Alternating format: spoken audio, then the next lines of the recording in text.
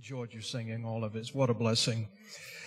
Take your Bibles and turn with me this morning to the book of Acts, chapter 2. While you're turning, I want to remind you of something. In the first sermon of this series, and we're in a series called Serving Together. In the very first sermon, I passed out this particular card to every member. Everybody that was here on the very first Sunday got one of these cards.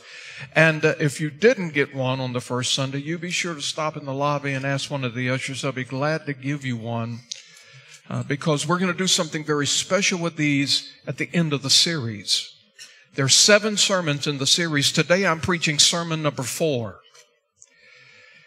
On the back of this card, there's a list of ministries that we have available here in the church for some folks to get busy with and help us serve the Lord. I've already mentioned how difficult it is when you have just a very few people in the church that's doing everything. And as the church continues to grow and we have more families coming in, it's quite awkward and difficult to go to a handful of people who are already doing everything and say, hey, but I need you to do just one more thing. And so what we're praying for right now in this series, and I've mentioned that this series is more than a series. I think it's, in my heart, even a campaign. But even more than a series and even more than a campaign, it is a message with a burden and a passion. Because there's something all of us can do serving the Lord. Now, I know there'll be some people that say, well, I can't do it. I have a speech impediment. Remember Brother Moses? He tried that with God. It didn't work very long. And do you remember another fellow in the Bible? His name was Gideon, and the angel of the Lord appeared unto him, and he said, I got a great work for you. And he said, man, you got the wrong Gideon here. He said, I'm the least in my father's house, and my family's poor in Manasseh. You got the wrong man. The truth of the matter is, if you want to find an excuse not to serve the Lord, you can. The devil will give you excuses by the truckloads. But it's my prayer this morning that through the Holy Spirit in these 7 sermons, God would help you to realize that little is much when God is in it. We're not asking people to dig tunnels and to lay power lines and climb telephone poles. We're not asking people to do any of those things. And when you find this list here, you'll find that some of these things are very simple, from putting these little blue envelopes in the pews and maybe refilling hand sanitizers. And you might look at this list and you might say, man, that's a lot of things there. But preacher, I'm gifted in so many other things. Well, at the bottom of it, just write down what it is that God has laid on your heart, what God's gifted you, talented you to do. And at the end of the series, we're going to take them all up, and it's going to be like a big puzzle for us. And we're going to lay them all out and put the puzzle together and find out who can do this and who can do that and who can do this. And that way, we don't have to go to this handful of people and say, listen, can you do one more thing? Because we're serving together. And that's what this series is all about. The message this morning is very simple, and I want you to look at the title. The message is entitled, We Over Me. And when I say me, I don't want you to think pastor. I want you to think exactly where you are, where you're sitting right now, and apply this me to you. We over you, or we over me, is the way that it's titled. But I want you to personalize it today. And I pray that the Word of God will speak to your heart. I want you to look with me in Acts chapter 2, and I'm going to read for you several passages of Scripture this morning. I'm going to begin reading in verse number 42, and I want you to follow along with me. They'll get these Scriptures on the screen for you, and some of you can read the giant print better than a smaller print in your Bible, and that's okay. We want you to bring your Bible. The Word of God is so important. Everybody should have a Bible. If you're here today, and by the way, if you're watching on internet and you don't have a Bible, That's a burden to me. You let us know. You do not have a Bible, and we'll make sure you get one. And if you're here today without, you say, I don't own a Bible, we'll try to make sure you get one before you get to your car. Everybody needs a Bible. Now, look with me in Acts chapter 2, beginning in verse number 42. The Bible says, and they continued steadfastly in the apostles' doctrine and fellowship, and in breaking of bread and prayers. And fear came upon every soul, and many wonders and signs were done by the apostles. And all that believed, look at this now, were together. That means they were all on the same page. Their hearts were in harmony, and they were in unity. They were together, and the Word said, and had all things common, and sold their possessions and goods, and parted to them all men, as every man had need. And they continuing daily, again, I want you to notice this emphasis now. The Word says one accord. It's amazing what God can do when His people are unified. They were in one accord in the temple and breaking bread from house to house, and did eat their meat with gladness and singleness of heart, praising God and having favor with all the people. And the Lord added to the church daily such as should be saved. That's what happens when everybody is striving for the same thing, when everybody's unified, when everybody is harmony. This is what happens. This is what pleases God. And this is what happens.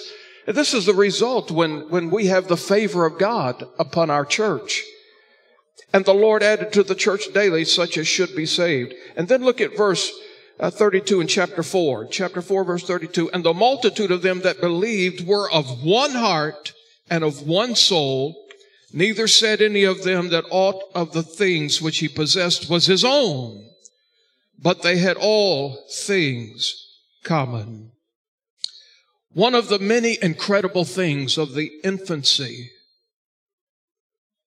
in the early local New Testament church was that they were all in it together. And it's amazing what God can do with teamwork and unity. And so that's what we're talking about today. We over me. Let's pray. Father, thank you so much for this joy that we have had already thus far this morning. The fellowship has been over the top, sweet and precious as always. And the singing and the special singing today, Lord, it's just been a joy. And I can feel the moving of the Spirit.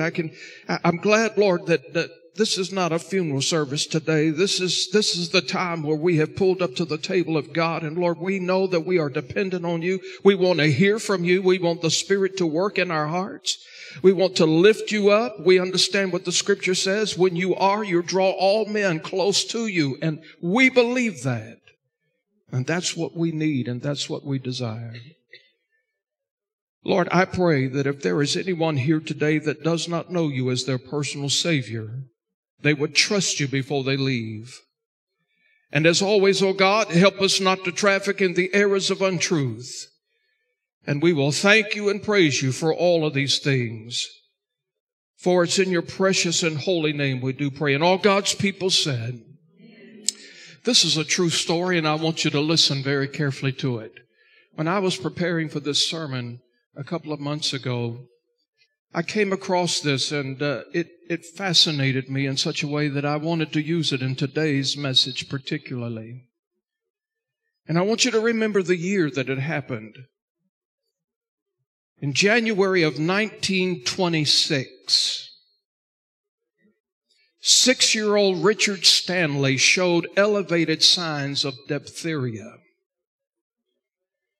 And by the way, which is a highly contagious bacterial inflammation that forms in the throat and hinders breathing and swallowing that can lead to a fatal heart attack and nerve damage by a bacterial toxin in the blood. In this particular case, this signaled the possibility of an outbreak in the small town of Nome, Alaska. When this little boy passed away a day later, Dr. Curtin Welch began immunizing children and adults with an experimental but effective anti-diphtheria serum. But it wasn't long before Dr. Welch's supply ran out, and the nearest serum was in Neana, Alaska. And that was 1,000 miles away from Nome. So listen to this. Amazingly, back in 1926, a group of trappers and prospectors heard about this terrible thing that was happening, and they volunteered to cover the distance from Neana to Nome, which was 1,000 miles. They volunteered to cover that distance with their dog teams. And they began to operate in relay teams from trading posts to trading stations. One sled started out from Nome, and another team carrying the serum started out in Neana. And the story went on to say that these prospectors, they traveled as fast as these dogs could take them. And they were coming together from two different directions. They were dealing with frostbite, they were dealing with exhaustion, and they were dealing with a distance they traveled 144 hours in minus 50-degree winds. They were working frantically together. But finally, the serum was successfully delivered to Nome. And as a result of those heroic efforts working together, only one other life was lost to that potential epidemic. The sacrifice that these teams had made and working together had given an entire town the gift of life. And today, and this is what fascinated me, the annual Iditarod race in Alaska commemorates what is commonly known as the Great Race of Mercy. And it was all because Alaskans, they came together to save Nome from the diphtheria epidemic. Now you think about that. So now this morning, in comparison to that story, and one that really captivated my heart, imagine just for a moment what working together in this local New Testament church, Buford Road Baptist Church right here, imagine what could happen serving together as teams. What we can truly and fully accomplish in what God has called us to do. And I want to reiterate something here that we started 4 weeks ago, and that is this. Every single one of us here this morning, whether you want to admit it or not, it's the gospel truth. If you are saved, if you are a believer, every single one of us has spiritual gifts. You might say, not me, preacher. Yes, you. Standing at the wine press, threshing wheat, you have a gift.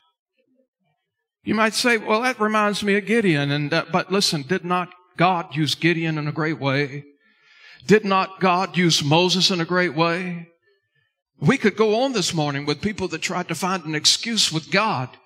But I will tell you and I will assure you that everyone who is saved, you have been washed in the blood. You have been transformed. You've been made a new creature in Christ. You have a spiritual gift. We all have talents. We all have skills. We all have abilities. Every single one of us.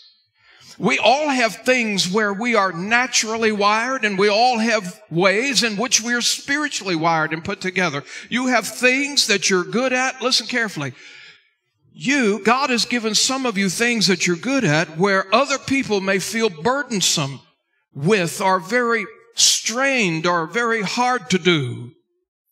These things you're good at, and you know what they are. If you belong to Jesus, they are intended to be empowered by the Holy Spirit and to be used for His glory. And I will tell you this, none of us, we will never ever get to the place where we can accomplish anything for His glory in the flesh.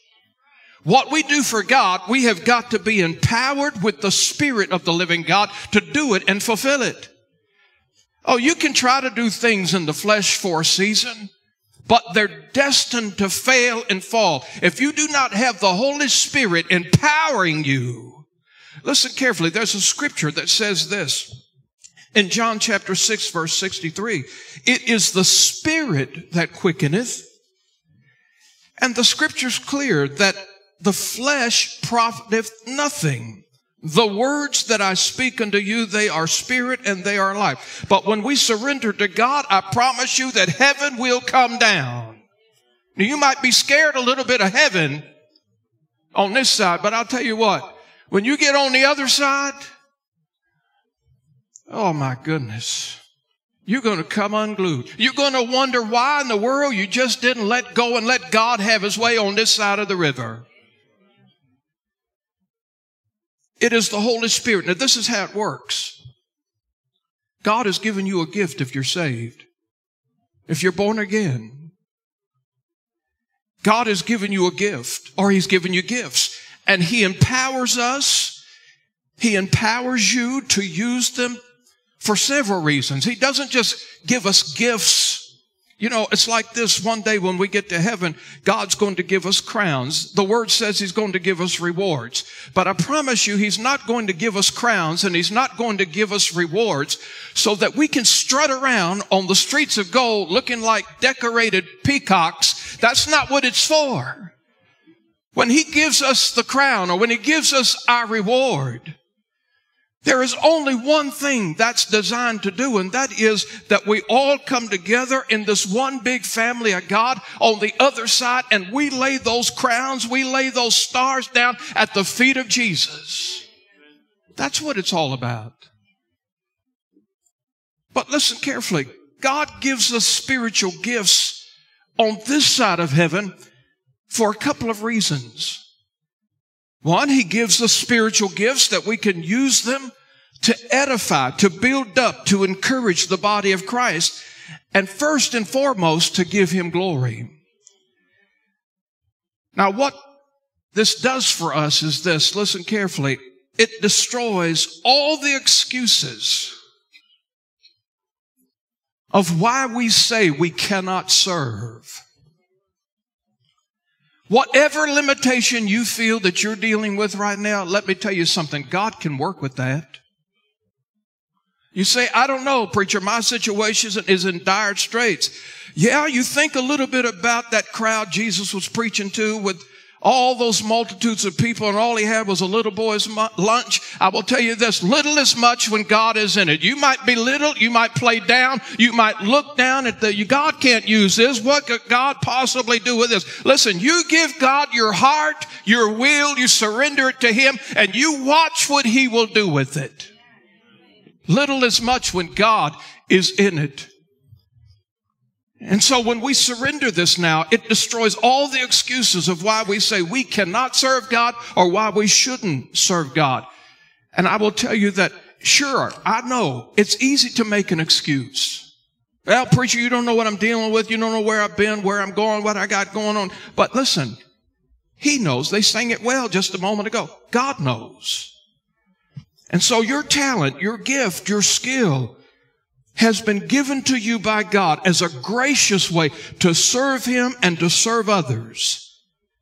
And it is given with a holy expectancy that we use what God has given us for his glory. Listen, I wonder right now, and I know that I'm speaking to a lot of people on the internet today, and I hope you're pulling your kitchen table, chair up close, and I know that we've been, for the last couple of years, people, they've got hooked on that coffee cup and that bathrobe and that newspaper. And watch the service Wednesday, Thursday, Friday. I realize all that stuff. But listen, I hope that those of you that are watching, look, just get real close and personal with us today. Don't let the dog bark and distract you and all of that stuff going on. Really focus in today what we're talking about. Because I believe not only here, but at home, it works the same way. I wonder how many talents, how many gifts that God has given to his people that are tangled up in cobwebs this morning. I wonder how many gifts, How many things that God has given us that are tarnished with rust just because we're saying no. Or just because we say that my gift is not really important. What I can do, nobody will ever know it. Nobody will ever see it. And let me tell you, that's the best way God will bless you. If you want a pat on the back, listen, you can get a pat on the back. Somebody can shake your hand and maybe put a picture of you on the wall, and that will be the end of it. The best gifts used are those where people never see in public. I guarantee you God's keeping the score. God knows how to reward those things. Let me say this. Think of the difference it could make for Buford Road Baptist Church and our community if we served we instead of me. And again, I emphasize that word me is not me, it's me, you, we. You think about this. We have to get out of the boat of selfishness and stay focused on the things that will count for eternity. In the book of Acts, we find a unified community of believers, and they are unified in a mission. And there's so many people in this particular book that are serving, and I'm only going to mention a few of them today. We could spend a lot of time talking about it, but perhaps the one more often referenced in this book, serving, is the Apostle Paul. And there are dozens of great lessons we can learn from this dedicated man. And I hope we can all still, at this point in our life, still be willing to learn. Well, preacher, I got a lot of age on me today, and you know, I've been around a long time, and there's a whole lot more I can get out of it. But I'll tell you, I believe this, that the day we say that we can no longer learn is the day that our life starts to be unproductive. Because the truth of the matter is, I learn every day. Every one of us can learn something every day. And I promise you, the more we read of God's Word, there's not a person on this planet that has mastered this book. And the more you read it, the more you'll become fascinated with it. And you'll realize how important it is and the many things that are still left to do. But I want you to see this. I want you to follow along with me. I'm going to take just a few extra minutes to read this portion today in Acts chapter 20, verse 17. And I'm going to read all the way down through verse number 38. And I want you to look at this.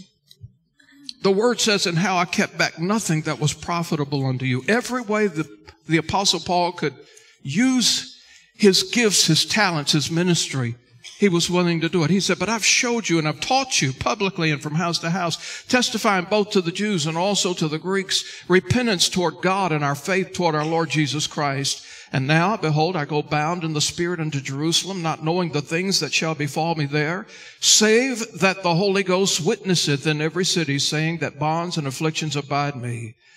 But none of these things move me, neither count I my life dear unto myself, so that I might finish my course with joy and the ministry which I have received of the Lord Jesus, to testify the gospel of the grace of God. And now, behold, I know that ye all, among whom I have gone preaching the kingdom of God, shall see my face no more. Wherefore I take you to record this day that I am pure from the blood of all men. For I have not shunned to declare unto you all the counsel of God. Take heed, therefore, unto yourselves and to the flock over the which the Holy Ghost hath made you overseers, to feed the church of God, which he hath purchased with his own blood. For I know this, that after my departing shall grievous wolves enter among you, not sparing the flock. Also of your own selves shall men arise, speaking perverse things to draw away disciples after them. Therefore watch and remember that by the space of 3 years I cease not to warn everyone night and day with tears. That word is important. We'll come back to it in a minute. And now, brethren, I commend you to God and to the word of his grace, which is able to build you up and to give you an inheritance among all them which are sanctified. I have coveted no man's silver or gold or apparel. Yea, ye yourselves know that these hands have ministered unto my necessities and to them that were with me. I have showed you all things, how that so laboring ye ought to support the weak, and to remember the words of the Lord Jesus, how he said, it is more blessed to give than to receive. And when he had thus spoken, he kneeled down and prayed with them all. And they all wept sore and fell on Paul's neck and kissed him. sorrowing most of all for the words which he spake, that they should see his face no more. And they accompanied him unto the ship. And so the first thing I want us to see this morning, if you're following along in your outline, a couple of things real quickly. Number one is serving begins with being served. Now you may say, preacher, that sounds like a little self-centered. But here's the truth of the matter. If you have never been served, then you will probably not know how to serve. And I want you to think about that, because one of the great reasons Paul knew how to serve is because he had been served so well by the church, by other believers, Ananias, Barnabas, those in Antioch and those at Philippi. But the ultimate reason that Paul knew how to serve so well is because he had been served by the Lord Jesus himself. Being served by Christ ought to transform our life. And for some reason, if there's anybody in here today or watching this morning, you feel that Jesus has never served you, then I want you to take some time to look at his cross and to look at his resurrection. And if those were the only two reasons that ought to cause us to look under every nook and cranny of our life to serve him back. Because he served us so well on the cross and even in his resurrection. The next thing I want you to see, number two here this morning, is that serving reveals a transformed heart. A transformed heart. Before we met the Lord, listen now, a typical disposition is for us to want to be served. And we talked about that just a moment ago. It was all about ourselves before we met the Lord. But at some point, you heard the gospel and you got saved. You got radically changed. The scripture says, if any man be in Christ, he's a new creature. And so when the Lord Jesus comes in and he transforms you, he saves you, you become born again, your life radically changes. Well, what change? Think about it for a minute. What change has taken place in your life since you said yes to Jesus, since you accepted him as your personal Savior? Somebody might say, well, that's a no-brainer, preacher. When I gave my heart to Christ, now I'm not going to hell. Well, that's true. Now that I gave my heart to Christ, well, I have forgiveness of sin. Well, that's true, and we cannot minimize any of those. Those are wonderful things. But listen carefully. Our salvation does not stop at the cross. That's where life begins. That's not where it ends. That's where it begins. The cross and the resurrection ought to motivate us not only to serve the Lord with all of our heart, but it ought to motivate us to want to serve others as well. And serve as a team, not alone. It has to be we over me. Now, Paul didn't go about his ministry alone.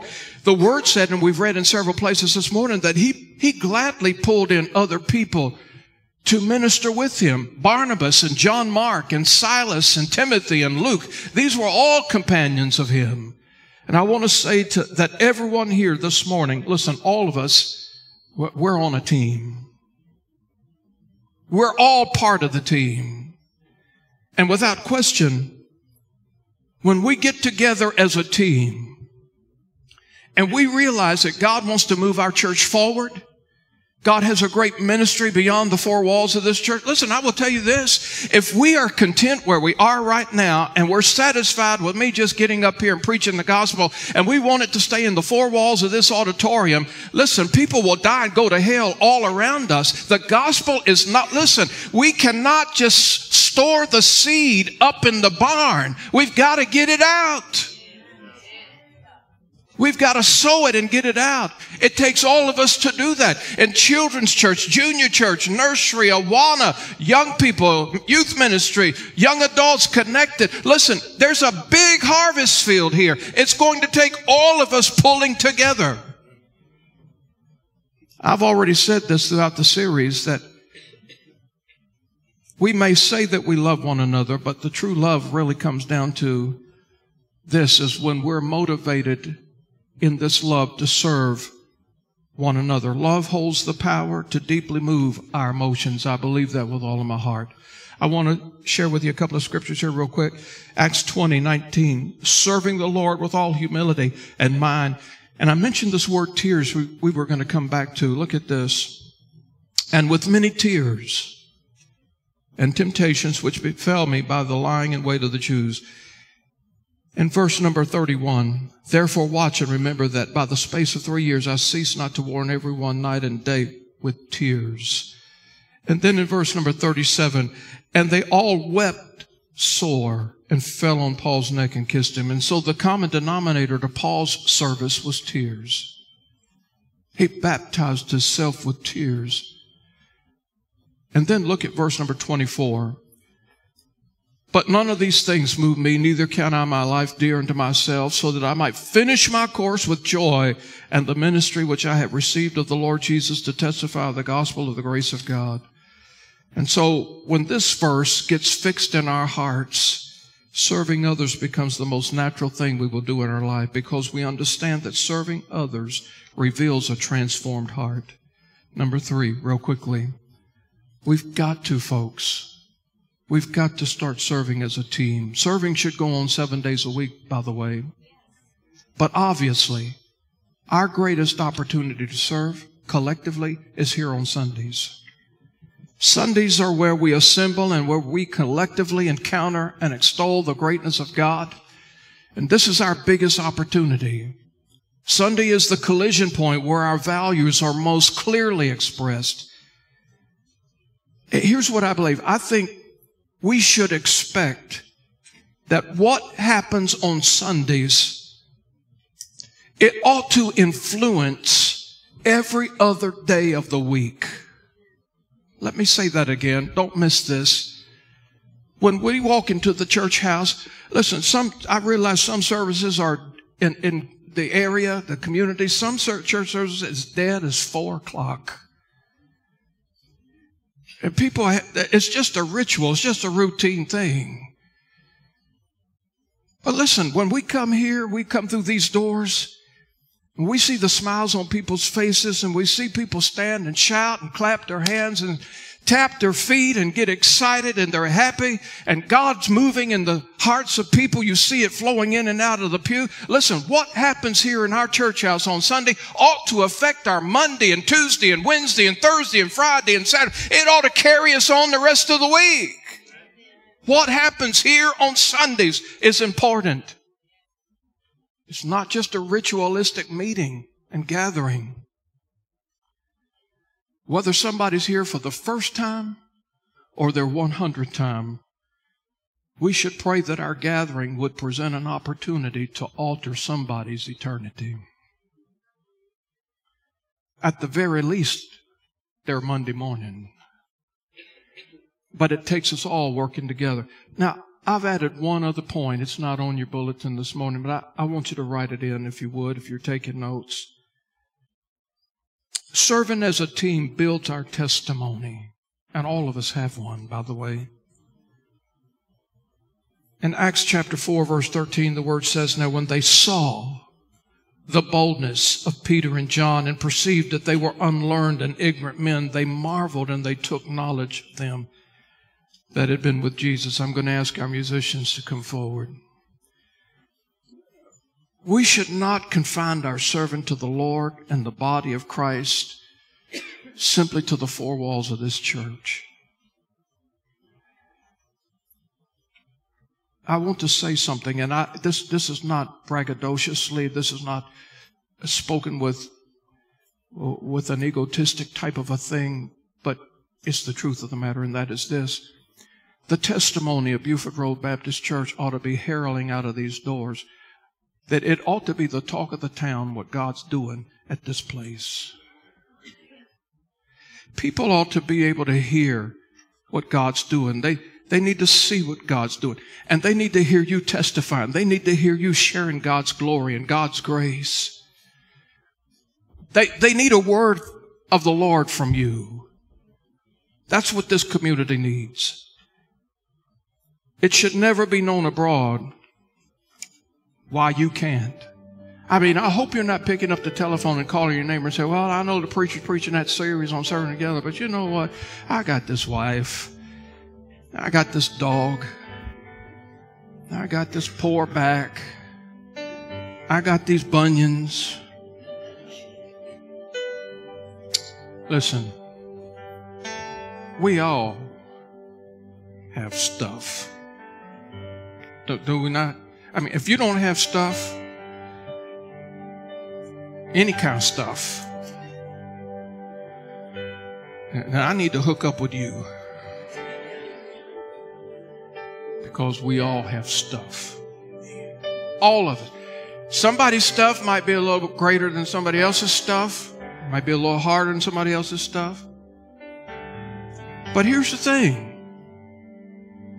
As brothers and sisters, you know what the Word says about this kind of thing? That if we see a weaker brother, the object of the game is not to just step over him and keep him. The object is to get involved with that and to help him.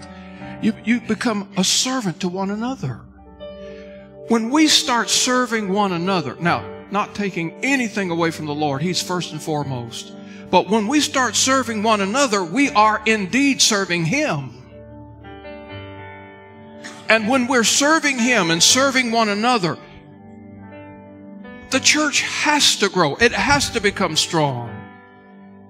And so we have a God to serve. We have a church to serve. We have a community to serve. My question is this: where will you serve? Well, I'm not doing anything, preacher. I got stuff. No. Where will you serve? And we're going to take those cards up at the end of the 7th sermon. And I want to leave you with this last verse. In Matthew 25, verse 40. Look at these words. And the king shall answer and say unto them, Verily I say unto you, inasmuch as ye have done it unto one of the least of these brethren, ye have done it unto me.